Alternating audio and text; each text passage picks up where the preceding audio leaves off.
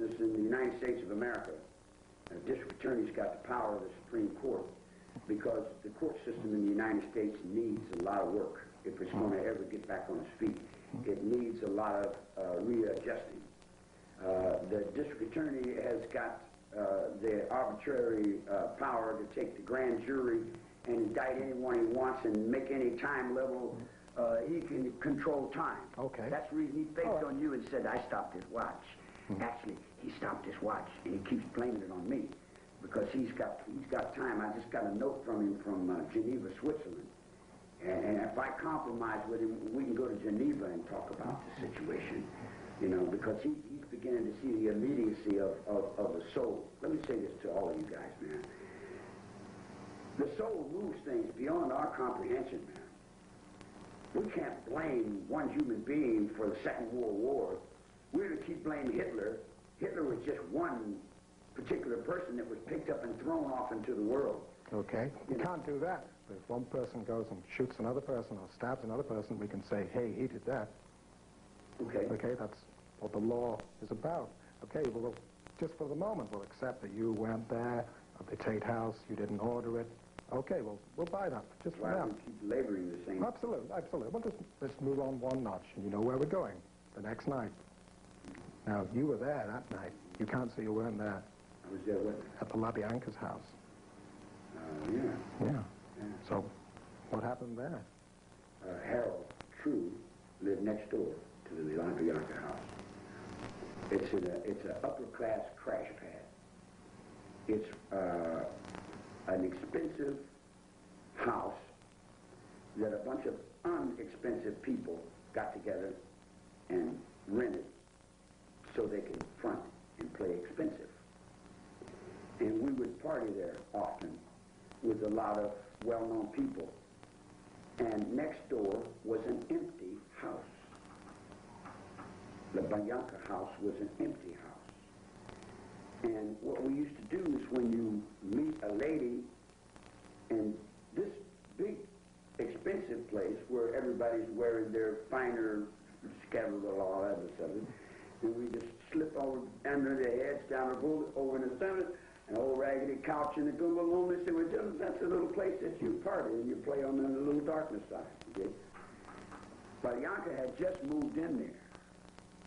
Had no idea those people were there. I walked right on in the place, man.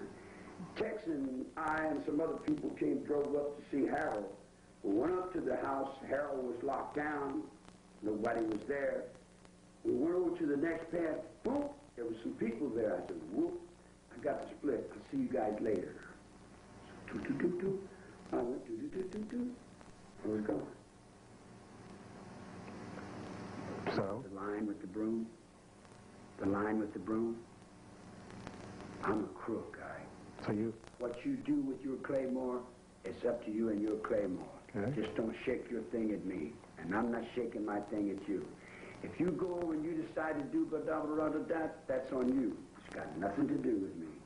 I walk. So Tex goes in the house. Tex did what Tex did. Okay. And if you want to find out what Tex did, then you ask Tex. All right. Now, if Tex was in the same room, I would hold you and Tex for Tex to tell the truth. And Tex would tell the truth. Well, and he would tell you. A lot of people ask him, Yeah. and he won't say a thing. He won't, yeah, well, then, you know from that. You know from that where it's at. I'll tell you what you can tell me, though. Was Tex really close to you? Was Tex really what? Close to you? No. Did he really ride with the family? Was he? Oh, what does that mean, ride with the family? You see what I'm saying? Well, you guys got all that stuff in your head from all those books and stuff. Well, get it out, Charlie. Take it out. I rode a motorcycle with a guitar and a sleeping bag. Yeah. If you can keep up with me, okay. If you can't, then, don't get on my leg, man. Get down off my leg. I ain't got time for no rumpkins. You dig? In other words, I live fast, man. I move. I'm only going to be out of jail a few days, man. I may be out of jail 6 months. I may be out of jail 3. In other words, every time a guy gets out of jail, he's not moving on the same level that you guys live on, man. He's moving on. He's moving. He's moving faster. He's doing other things. In other words, like it's not the same. It's not the same world. It's an underworld. It's a subculture. It's a world where you live by your word or you die by your word. If your word's no good, you can't deal. If you don't have a dealer or you don't have a connection, you're in trouble. And you gotta be truthful to have a connection. If you don't have a connection, forget it, because you're not going to make anything. And you know, it's just. I never said I wasn't an underworld. I never said I wasn't an outlaw. I never said I wasn't all the things that the pirates are.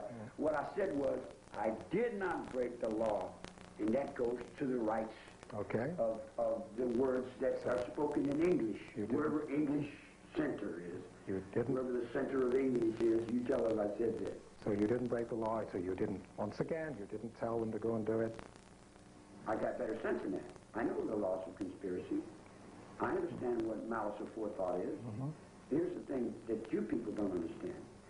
1944, I went into the underworld. I went into a judge that was the same judge that was in Nuremberg, who was hanging Waffen soldiers over there in the war. I stayed in the judge's robes under Dr. Hartman, under these men here. These men raised me. This guy raised me. Since little kid, man. I'm like his little boy. He raised me all my life.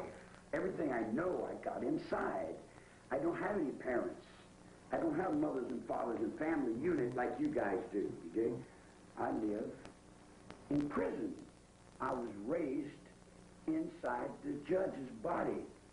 I'm in the judge's robe. Okay, so you understand the law of conspiracy? Certainly, I understand the law. So, and I would not break the law. It's stupid. Let me say what the law is. The law is the will of the king. The law is the will of God. God makes the law. You break the law, you're calling it down on yourself, man. It's a simple thing, you know. Okay, so you go in, you come out. Text goes in, bad things happen, we got to go ask Tex. I don't know whether you call them bad, whatever you call them, it's what you call them. Broadly speaking, killing people. I didn't call them bad. I didn't call them anything. All right, so that's your judgment. But it had nothing to do with you. I haven't made a judgment. I haven't got my robe yet. But nothing to do with you? Sure, everything has something to do with me. I'm responsible for everything, aren't you? And you knew the straight Satan? I knew everything. You knew the straight Satan? Certainly. Okay. Certainly I knew. And somebody said not so long ago that a relative of one of the people who was killed was the boyfriend of one of I run him off the road. One of the relatives of the people who were killed had a boyfriend who was a straight Satan. Yeah. Did you know that? Yeah. You knew about that? Yeah. Did you know it? Did you know it then? Let me say this. Yeah. I'm not saved. I'm good. Yeah. Okay. Well, I'm not saying that I won't do what I have to do. All right. And I haven't done what I've done. But whatever I've done, I know. All right. So, okay, let's just deal with that tiny little thing. This guy who's a straight Satan, who's going out with this relative of one of the people who got killed. Did you know about that? Did you know it then? Barbianca was an Italian. That's why they put Bugliosi in. I've been in the mafia since I was 17 years old with Frank Costello off the top of Lewisburg, Pennsylvania in 1952 when he was busted, when Luciano was deported from Batista from Cuba. And there was, when I tell you that I have been in the underworld since I was 10 years old, there isn't nobody in the underworld that I don't know. There isn't anything I don't know from here to Sicily, from here to the popes. The reason he lost his seat, you know, we got 700 years of Italian popes, and we got a Polish KGB, and now it was a different world now. So you knew of everything that happened? Everything that's happening in the penitentiary. You can't help but know. If you stay in the cell long enough, people come and go. You know, you know, after a while, it's not too much that the guys here don't know, man. In other words, you got a cop in here, that cop knows everything, and he got a star man, he knows everything that's going on. He knows what's in everybody's head, what's in your pockets, what's in the laundry, what's in the garbage truck, ain't nothing, they don't miss anything, man. Okay. So these people have died on these 2 nights. Are you sorry about that? There you go. Just asking. Come on. It's a fair question. If somebody sends you in here for all these years, it's a question that's in everybody's mind. Is he sorry? Is he sorry? Mm.